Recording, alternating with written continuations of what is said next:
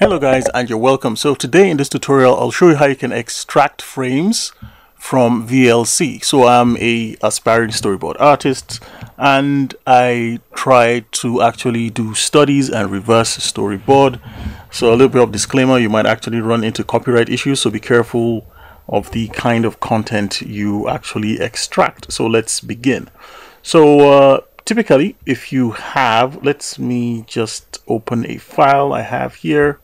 So I have a cut from a movie, and this is a very basic scene. So this is the scene, and I just have 2 minutes of this. And by the way, I used Camtasia to just cut out any section of an MP4 player. If you don't know Camtasia, this is Camtasia. It's actually the screen recording software I'm using right now. It's called Camtasia Studio, and basically I just have a file. Let me just do a quick demo. Say for instance I have any of my videos.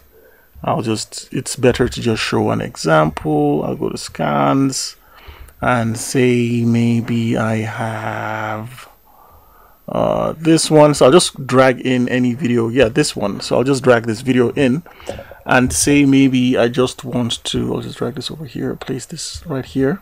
And now you can see I have this video, right? So if I just wanted this section, all I need to do is to hit split here, and I'll just hit this section here and hit split, and I can delete this first section and delete this section. So all I'm left with is just this clip.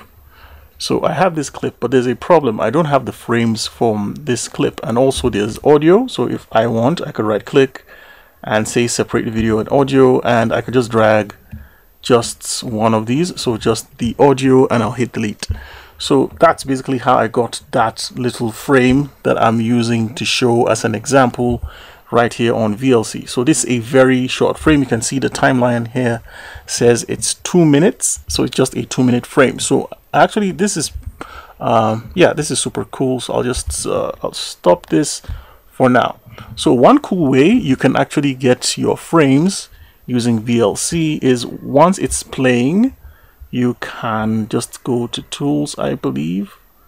I think it's video, and then take a snapshot. And basically this will take a snapshot, and this is a sample of that snapshot, and it's in my PC folder. Again, just go to video and go to take snapshot. So it's in my pictures folder. So let's go ahead and just hit spacebar to save that. So if I go to pictures, I should be able to see that. So these are the 2 snapshots I have right here. You can see this is the first one, and I think this is the other one.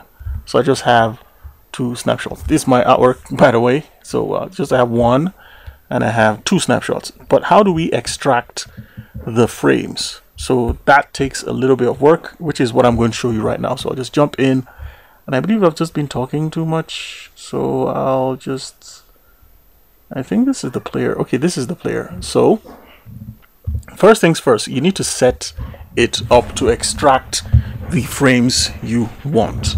And to do that, let's go to tools, then we'll jump to preferences. So if you're on tools preferences, you actually get this nice little window down here where it says show settings. Click on all. So now that we have this all on, so show settings, we'll actually go down. If I close this and collapse all of these, I want you to just go to video. So on video, I want you to collapse and drop down the filters, and just scroll down till you see something called scene filter. This is the one you need. Now for the image format, you can type JPEG, that's JPEG. Well, what I mean is like JPEG. This is going to output it as a JPEG, but I just like using PNGs because they don't compress the image. So I'll just leave that at PNG.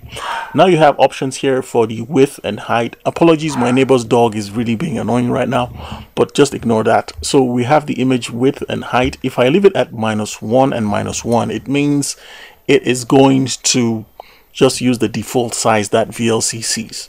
But if you want to use a HD resolution, you can type in 1920 by 1080. That's like 1920 by, let's say, 1080, and it'll give you HD resolution. But I just want to use the default resolution, so I'll hit this as -1 and -1. Now it's going to ask me the file name prefix. So okay, this is from Prince of Egypt, so I use POE for Prince of Egypt, but you can actually use any prefix for it. Let's call this scene, so I'll just call this scene like that. And now it needs a directory, so yours is going to be empty, and I'll just go ahead and clear all this. It's going to appear like this, and you might need to just specify. Basically, it just wants to know where you want to keep those extracted frames when you've extracted them. So basically that's what this scene means. So to get the scene path, go to any location on your system. I'm using a Windows system, so I'll just go to Documents, and I'll go to Videos, and right here in Videos, I'll just right click and create a new folder, and I'll call this folder POE. So that's this folder. Now to get this folder location, where this folder is, if we click at the top here, you can see it says it's on C users PC videos POE. So I need to copy this because that's the path, and let's get back to VLC. I'll just click that, and I'll get over here where it says directory path prefix, and I'll just paste that there.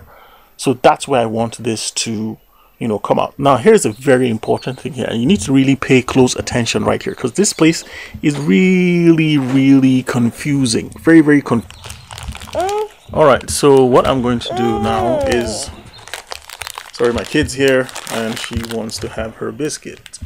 All right, so here it actually says recording ratio, and I actually have 20 right here. And what this means is it's just the frame rate. So if you want to export one image in 10 frames, so you just type 10 over here, like so. Let's say 10, and you can say it usually gives a hint when you place it actually here. So every 10 frames, you know, every 10 frames is going to get, you know, one image, because if it's 30 frames per second and the recording ratio is 30 frames per second divided by this 10, so that means this is going to be 3. So you're going to get 3 images every 1 second. So if this is a 2-minute clip and I place say 30 here, that means I'm going to get 3 images every 1 second. And since this is a 2-minute clip, that's 120 seconds, and that's going to be a lot of images. So what I want to do is just keep this simple. So I'll just say 30 like that. So based on the frames per second, I'm just going to get lesser number of images. It's kind of confusing, but that's just how it works. So what you're going to do next is just hit save. But again, if you just want every frame every second, click 1, then you can go in and do some cleanup. So this actually helps you reduce the number of images you're capturing when the movie is playing. So I'll hit save, but we're not done yet. So let's go to Tools, Preferences, and I'll go to All again, just doing that to show you where this is. And then we'll go to Video Filters. Let's drag that down, and we go to Scene Filter.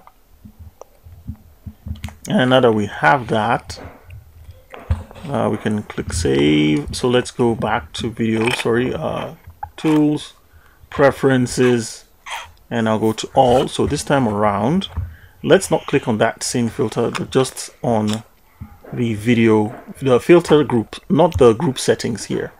So if you actually click this, so that's what got me a little confused, honestly.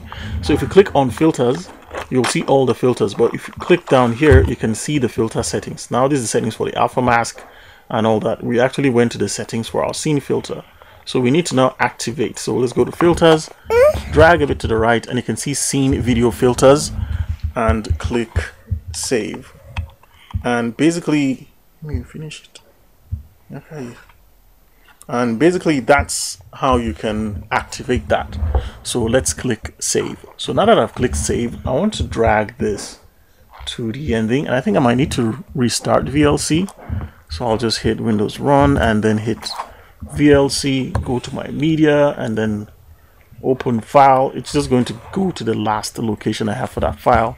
And once it's playing and you notice it halting, a little bit in a little way, you can actually notice that's actually working. And I think it's slightly freezing. So let's go to that folder location and see if these frames are actually popping up. Okay.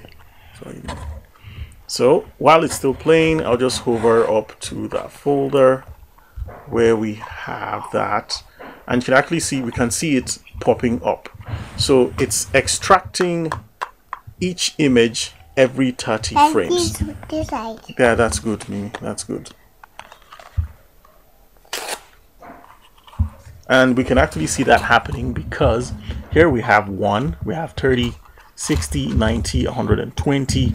It's going to keep doing that until the end of the 2-minute timer markup. Now, if you want to stop it at any point, say, hey, look, I'm actually satisfied with these frames, you can always just stop it, and that's going to stop rendering. But the problem is now, but the problem is now that you've done that, you might need to turn that off, or else VLC is going to always render whatever image you're playing. So to do that, let's go to Tools, Preferences, All, Daddy, and simply look at that. Dear, yes, dear.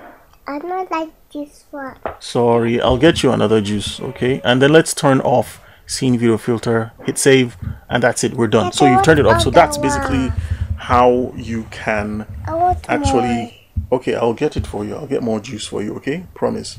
High five. No, it didn't make noise. High five. Ta. Very good. So that's how you can basically extract your frames. So yeah, that's it. Thanks for watching.